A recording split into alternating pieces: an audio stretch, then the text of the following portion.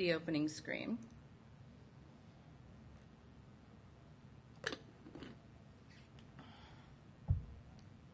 Ooh, nice. I'm not going to do that now. Okay. So this is how I set up. This is how Axure looks when you set it up. Now, what I can show you here, and I'll go through this again for you. So you can see these words, these little icons here. They might be a little hard to see, but this says base, and this one says 320, 768, 1024, 1200. So if I pull that out a little bit, base is essentially my, it's sort of where all my stuff goes. It's my home base, right? And I keep my base at 1200. And if I go here, I can actually create my grid here. So I can actually work with a grid system. And then all I do is click on 1024 and it shows me what it looks like on a 1024 screen. And then I can just nudge things over. And same thing with 768. And you can see I basically am using the same content and just reflowing it, similar to what you would do in any design exercise. And this I haven't gotten a chance to do yet, but oh, that explains why it looked so weird. Yeah, so this I haven't gotten a chance to finish yet. So let me show you how I set this up. So I'm going to create a new document. There's a couple of things that I want to make sure I have before I start. One of the things I want to have is the widget libraries that I normally use. So the widget libraries, like I said, they basically give you a bunch of widgets like rectangles and buttons and links that you can essentially drag and drop into your frame. So this is similar to Balsamiq if you've ever used it. It's the same basic theory. The one that I like, Font Awesome, is one of the ones that I use constantly. And this one called Flat Widgets is another one that I use constantly. So I'm going to show you where to find them. If I go to axure.com / I want to say it's download widget libraries. Yes. So if I go here, axure.com community/widget libraries, I actually can find a whole bunch of different libraries that I can download. Most of them are free. The one that I use that's called Flat Widgets is actually, where are you? Right here. It's called Web Widgets. So there's also Bootstrap as a widget library. I've also used sketchy widgets here, but honestly, it's a little limited from what I've seen. So I stick with Flat Widgets, but I'm going to try this Common Sense UX library.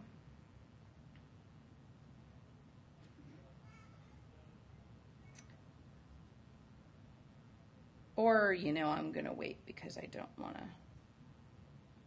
How do I get it? Okay. Buy now. I'm not going to buy something right now. All right. Let's say that I was going to load a library in here. What I would do is hit this button here and load the library. Okay? And then I'm looking for something called an RP-lib file. And I actually have those in my Dropbox UX templates. I have you here. All right. So this right here, this RP-lib file, that is a widget library. Okay, so I'll just, let's do this one because I don't think I have it. So this one actually has a slider that I can use. So let's say that I want a slider on the home page of Drupal.org. So I just dragged one in there. And now what I'm going to do is I'm going to create a rectangle. I'm going to use my Flat Widgets library. And here,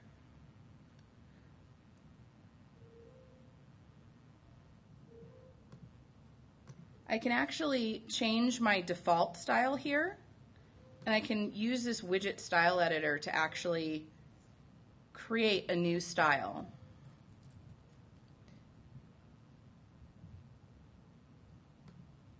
And I'm doing that because I can create a linear gradient, and I'll just make it 2 shades of blue. And then I can select this again and give it that new style, and now I have a blue box. And so if I was in a meeting with a stakeholder and I wanted to make that grayscale,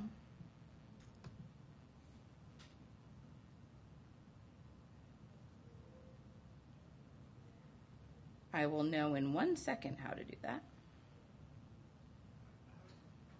Yeah.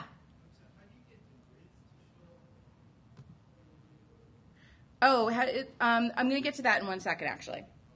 All right, so we're not going to do this. We're not going to do the, all right. So the first thing I need to do is set up my adaptive views and my grids, right? Because that's going to give me the base to work with. So I'm going to start by going to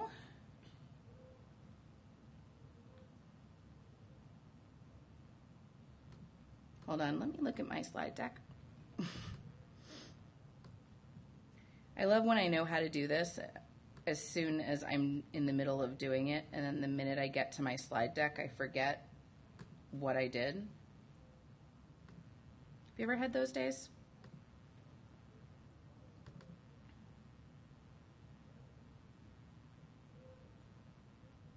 Because I had all the commands here.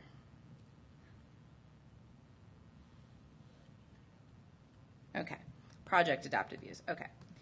So the first thing I'm going to do is go to File, Project, and then Adaptive Views.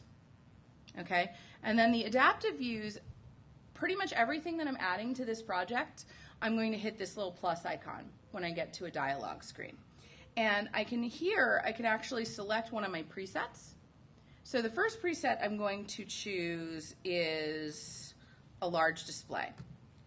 And then I'm going to have another one for a landscape tablet. Ooh.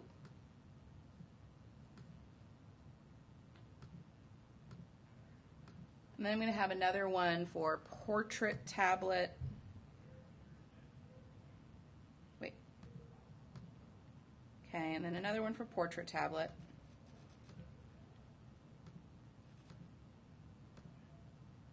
Another one for portrait phone. So what that should be able to do is give me the ability to now set up grid and guides by right-clicking and saying create guides. And now I can decide that I'm going to use a 12-column grid on 1200. So that's going to give me guides that I can now use to say, okay, this is how I'm creating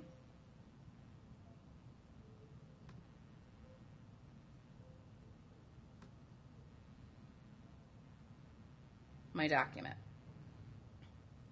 Okay, so here I've got a header, and I'm going to go ahead and just copy the Drupal logo from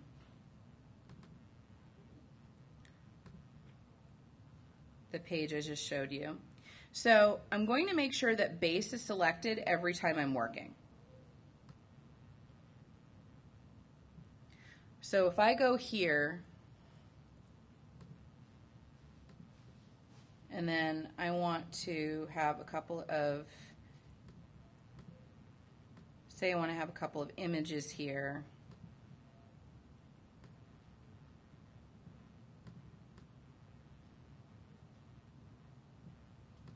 Okay, so this is a pretty simple drag and drop layout. And what I'm going to see is if I go to 1200, it's going to look like this. If I go to 320, it's going to look like this, but it's going to show me.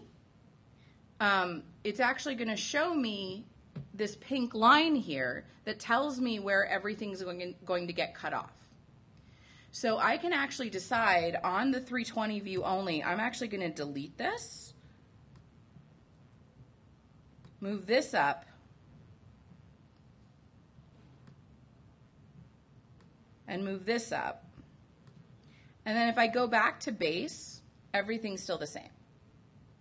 And same thing with 1200, same thing with 1024.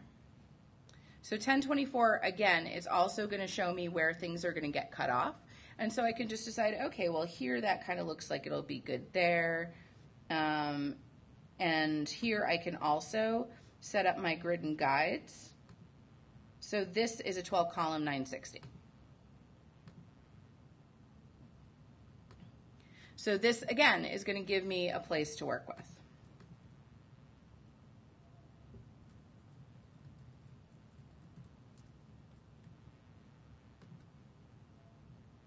And then here, what I'm going to see is this is like really not fitting. My Drupal Association logo is like half off. So I'm going to decide here that this is going to be like this.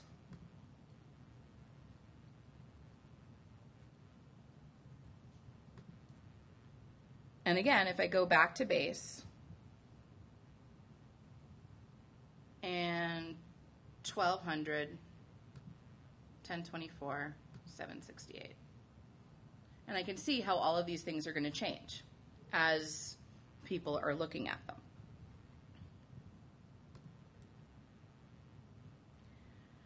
Now, the other thing I want to do is put these buttons in here, and I'll just copy and you'll notice when I select these guys, do you see the red dashed line that's around that? That's because I've created a master here. Okay, so I'm going to show you how I did that. What I'm going to do here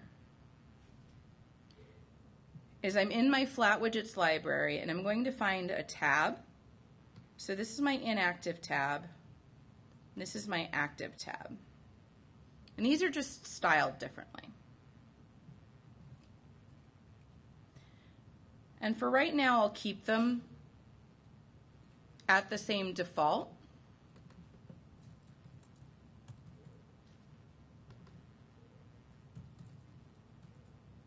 So I'll keep them as the default styles for right now, because what I really want to do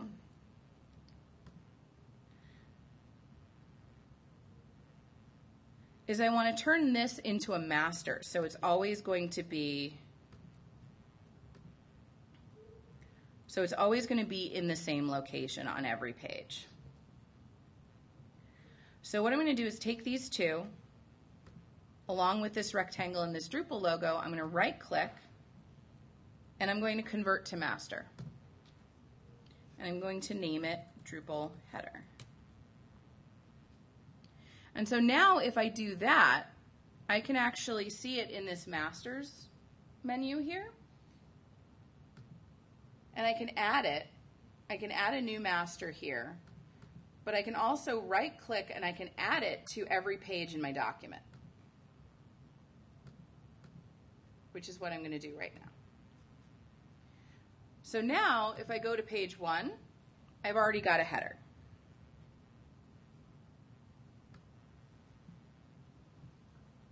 Page 2, page 3. The next thing I'm going to do is I'm going to do that top nav that we have on Drupal.org,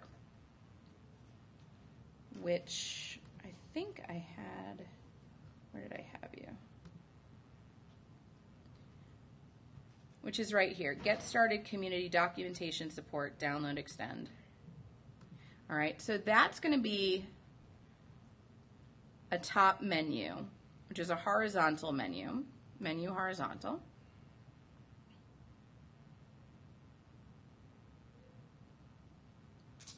And again, I'm going to keep this white for now. Get started community documentation. So let's just have 3.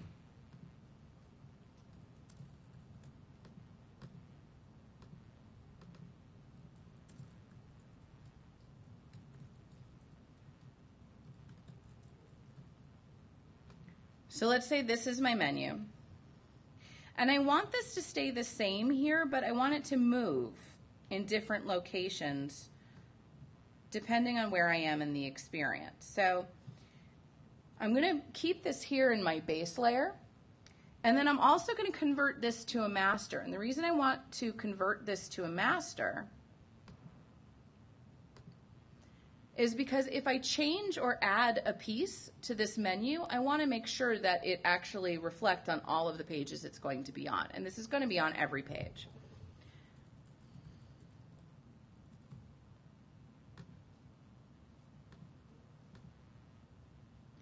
All right, so this one, again, I want to look at my base layers. Say, okay, so on 1024, it's over here, so I need to move this over here. On 768, I need to move it over here. And I might need to now move these down a little bit.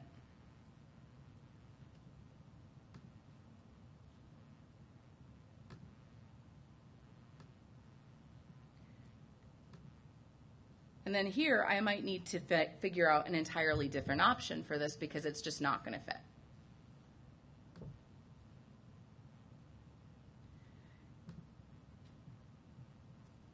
And now when I go back to base, I can actually edit my top navigation, which is not what this also happens sometimes.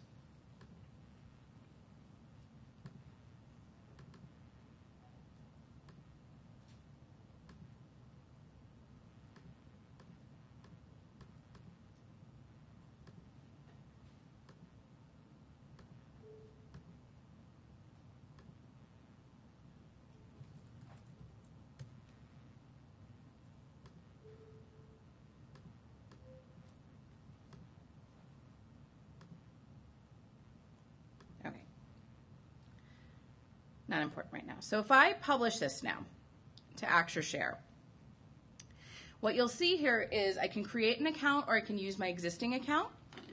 And I have an existing account, but the thing that I want to do here is I want to make sure that I'm using a generator that's going to actually generate all of the different adaptive views that I'm using. So I can actually edit this generator. It's going to give me all of the pages. It's going to generate any page notes I want to put in. It's going to give me all of my widget notes, my interactions, which I'll show you in a minute. It's also going to include any web fonts I'm using, and this is where we would have, for example, Font Awesome.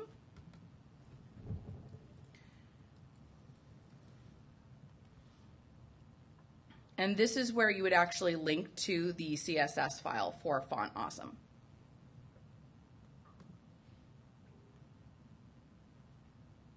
And then I can also give this a password, but I won't right now.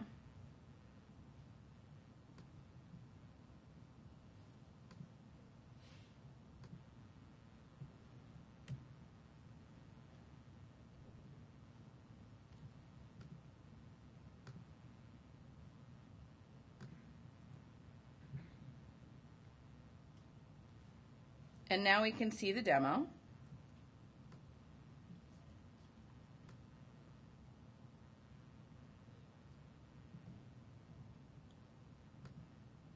And we can actually see how it responds.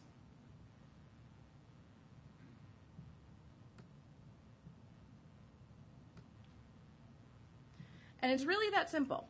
It's a very traditional process. Basically what I do is I go and I create all of the different widgets and I add them to my process. I add them to my page. And as I'm going, what I might do, and I'll show you now a different one that I'm going to do. So now what I want to do here, so we're going to work on the dashboard now. All right, and what I want to do, let's say here what I want to do is I want to actually show in the settings widget, I want to make one of those little contextual widgets. So what I'm going to do, That's what we call a dynamic panel. So what I'm going to do there is I'm actually going to put this little menu there.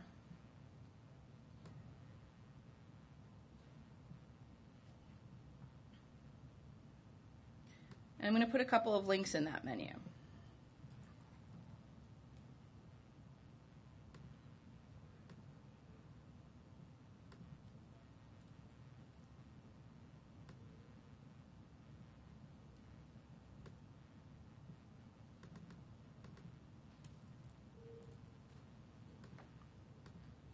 So now I'm going to group all of these. I'm going to right click and I'm going to convert that to a dynamic panel.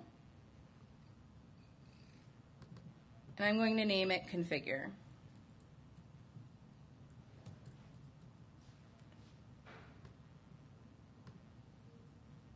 And then I need to set up an interaction so that on click, I'm toggling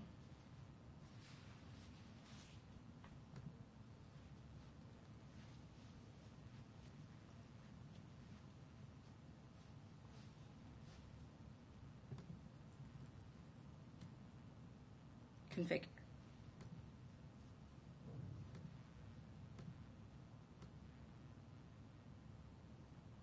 And then I can also set this to hidden.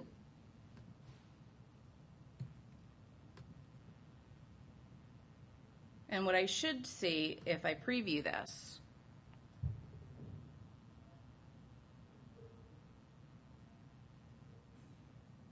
is that if I click on this, it shows. And so the thing that it didn't do is push it to the front. So that's a mistake. Also a pretty typical process. But obviously it's pretty boring to sit here and watch me do things. So what questions do you have in terms of things you'd want to do with Axure? Yeah. I missed the first part, but I'm wondering, like, with the share portion, Mm-hmm. the HTML and CSS that's being outputted, can you, like, with respect to Drupal, is that useful? No. It's just for. Yeah, it's specifically for just generating, like, we couldn't take this and put it into Blue Cheese. The reason I created this as close to Blue Cheese as possible was because I wanted to be able to not only sort of show what it might look like on Drupal.org, but also to help the developers a little bit.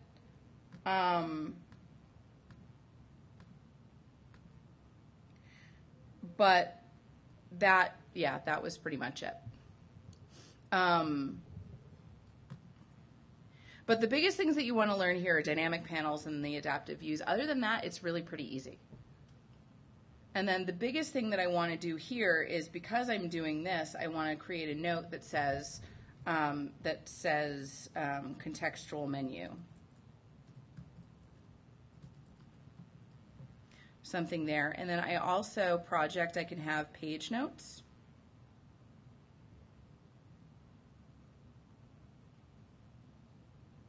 Are there any other, and here if you look at page style, so I can actually decide right now that I don't want people to look at this in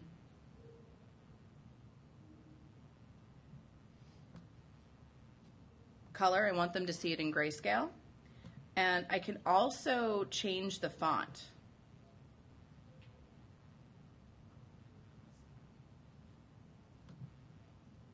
So I can decide I want it to be a weird chalkboardy font, and I can make it really sketchy. So that way, if I preview it,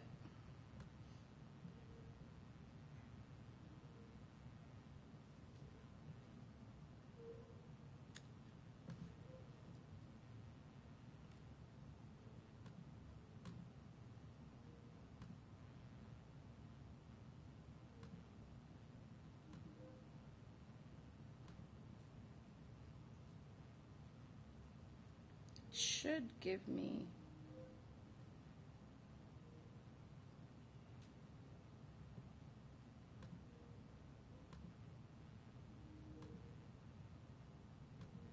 should have given me that. that didn't work. That's strange.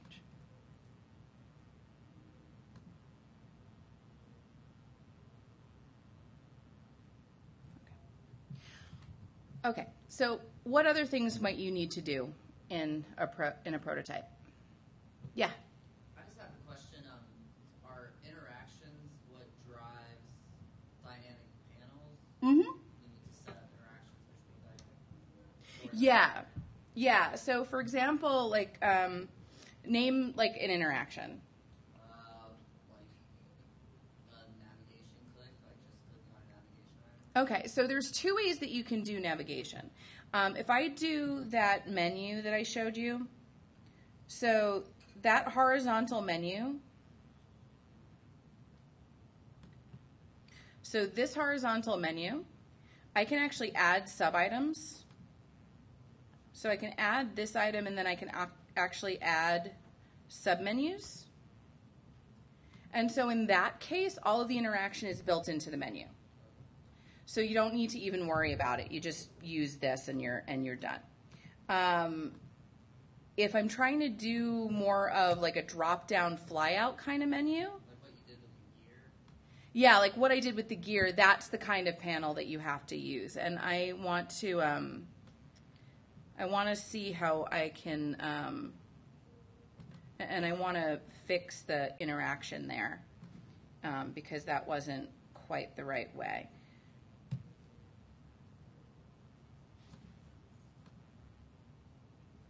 So yes, interactions are basically the way that you actually configure the different dynamic panels. And one of the things that gets really complicated is you can actually nest dynamic panels inside other dynamic panels, and the same way you can nest masters inside of other masters. So the biggest thing, and this is like if you've used Photoshop for web design, it's exactly the same thing. Name your elements. Name them and annotate them as you go, because otherwise you give yourself a huge headache. Yeah, so see, now it works. And so that interaction was actually a toggle.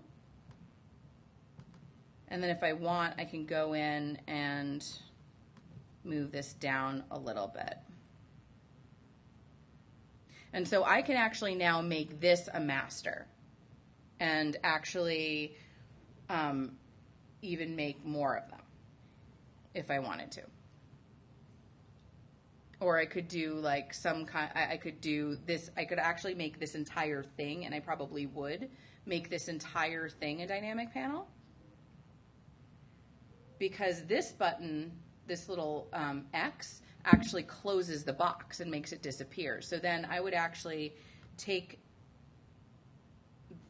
this, I forget exactly how I'd do it. I would take this box and I would convert this to a dynamic panel, and then create an interaction on the X that closes the box and makes the whole thing hide. Does that make sense? So it takes a little bit of working out to figure out, but no different than you would coding it in JavaScript. And the entire point of this block is that I'm actually able to take my notes and I can make actual suggestions on how we should treat this box. So the team and I can actually discuss what is it that happens with this element? What is it that happens with this box? And then if I really wanted to, create some discussion, I can use my callout library, which is right here.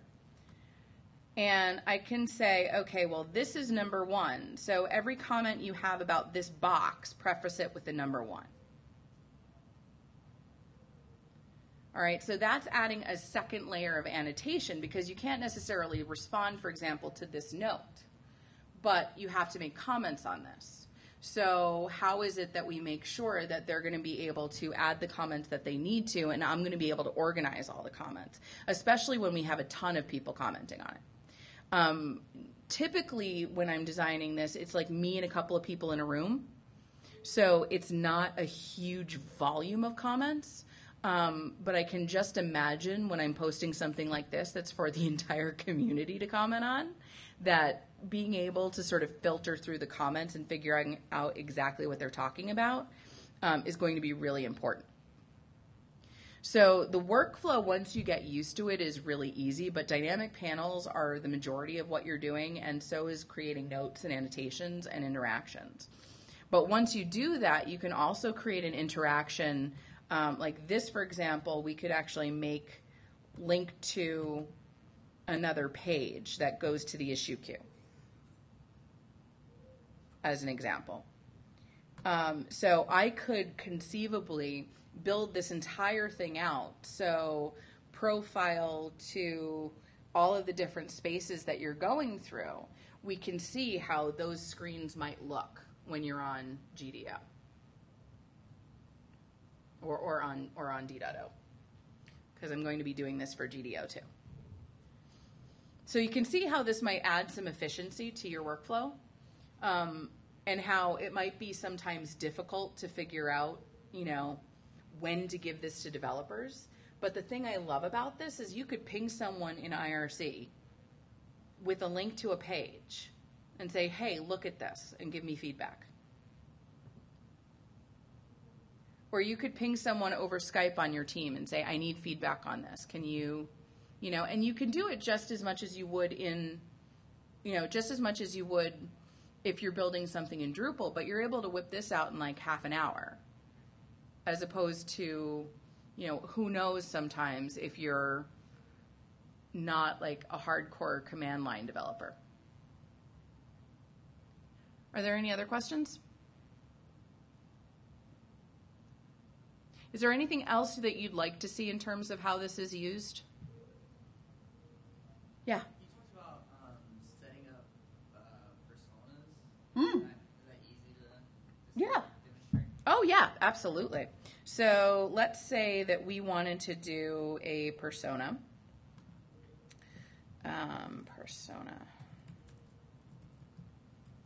So let's say I want to do a persona.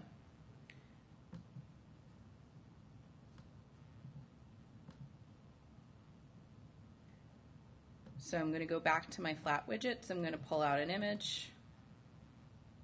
And I'm going to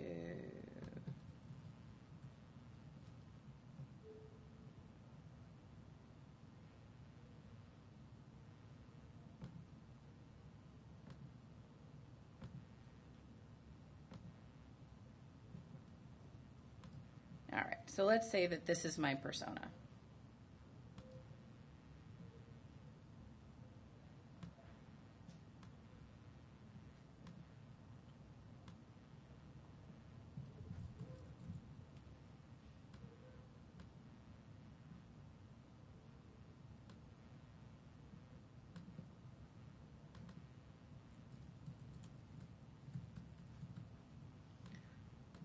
So this is exactly like you would do any other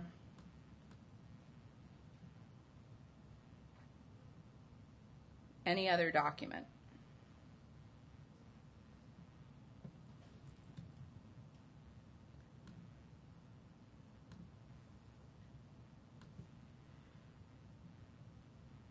You just put in your text, you put in your heading 1, your heading 2, same thing.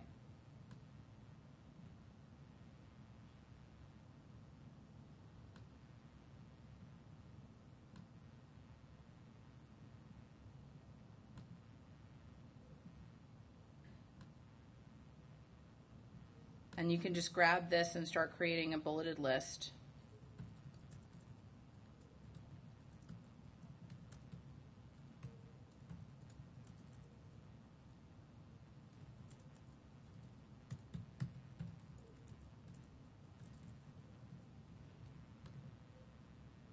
And then when you preview it, it's exactly the same. And you can click on it.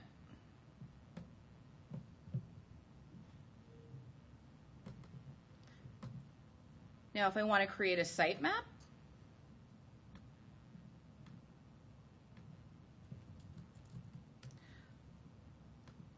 let's say I want to have the home page be a sitemap of all of the different pages on here.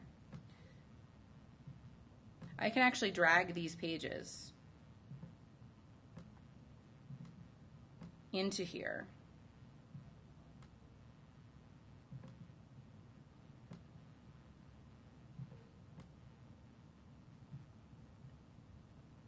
And I can use this little guy to connect here to here.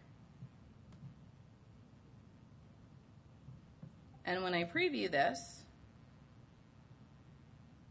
I now see that there's these little links here, these little boxes here, and I can actually go to any of those pages.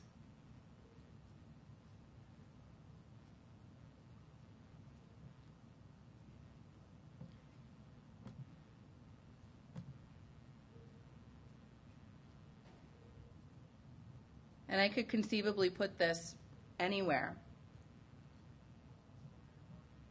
in my site. I could even make that the breadcrumbs.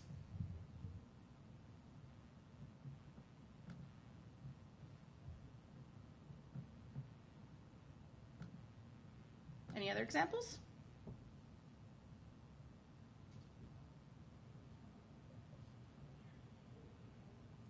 All right. So, I mean, that's a pretty basic overview. Obviously, it was relatively quick, but hopefully it gave you enough to sort of get started and get your own ideas on how you can play with this stuff. I'll actually be around and I'll stay here. So if you guys want to like come up and ask me questions and have me show you how to do stuff, I am totally happy to do that. And thank you guys so much for your time. This has been really fun.